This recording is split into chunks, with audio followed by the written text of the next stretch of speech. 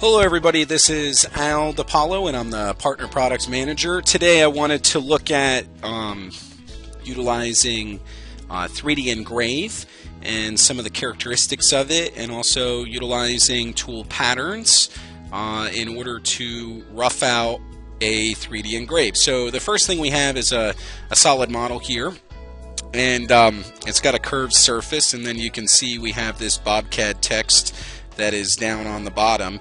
So the first thing we want to do is project that text onto that surface. So I'll just create a new layer. We'll go to Other, Project Curves to Surfaces, and grab all this stuff. Okay, right now, and that's a good point, if you're going to project it, you want to have it exploded. So let's go ahead and explode our geometry. Let me show you that again. Utilities is where all your editing is done. We're going to go to Explode, Explode as arcs. We'll select our text, and that will break it down to arc segments. Alright, so now we're dealing with lines, points, lines, and arcs, or lines and arcs in this example. So we're going to go to Other, Project Curves to Surfaces. We'll window in our text here. Let me just create another layer here. And from there we'll go ahead and pick our surface, and now you can see we have our projected geometry on our surface. Go ahead and move this back to this other layer here and get rid of that. Okay, so now we have our projected geometry on our surface, which is kind of cool. So from here we're going to go ahead and set up our stock geometry. We'll go ahead and set our origin on center. I will go ahead and turn down our stock shading. We want to do a 3-axis engraving routine. We'll go ahead and select our geometry, so I'll just window this in.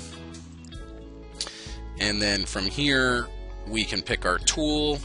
So I want to use a V tool, so I'm going to import I'm going to add that from our tool library.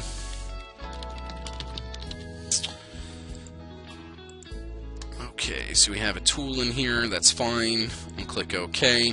And then our parameters is how deep we're going to go down, so I'm going to set this to 0.015, and then I'll compute. And you'll see that it generates that toolpath down going 0.015. Problem is sometimes you want to take more than one step. You want to step it down, and until the version 25 was released, we really didn't have an option for you on that.